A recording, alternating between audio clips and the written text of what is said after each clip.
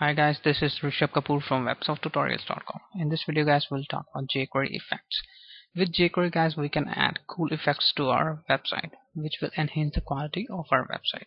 So in this tutorial guys, we will use jQuery fadein effect, which will be done using jQuery fadein function. So firstly guys, I'll make a input type of button and I'll give it a value of fade in. You can give any value, and then I'll create a p tag here and I will give it a class of 1. You can give any name. So firstly guys, I'll set it CSS, so I'll give it a width of 200 pixels, height of 120 pixels, and background of red. So firstly guys, I'll open it in browser. Guys, what I will do when I click this button, firstly I'll hide it, so I'll set it display property to none.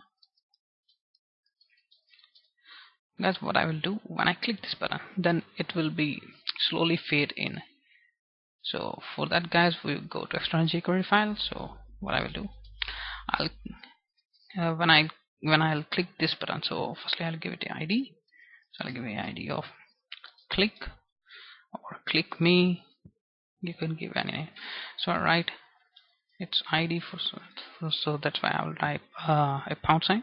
So I'll write click me dot click, means when I click this button, then I perform fade in function here. So I write function, then I write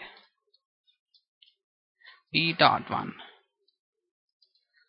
means select that p tag who has a class name of 1, and then dot fade in. So guys, in between these two brackets we'll specify the time. So I write 2000 mean 2 seconds. So refresh.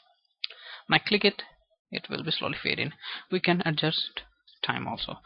4000 mean 4 seconds. Click it, it is slowly fade in. We can also set time like fast. Click it, it will be fade in fast. Also type slow. Refresh, it will be fade in slowly. So guys, this was about jQuery fade in effect. If you have any question in mind, then you can leave a comment below. So thanks for watching this video guys.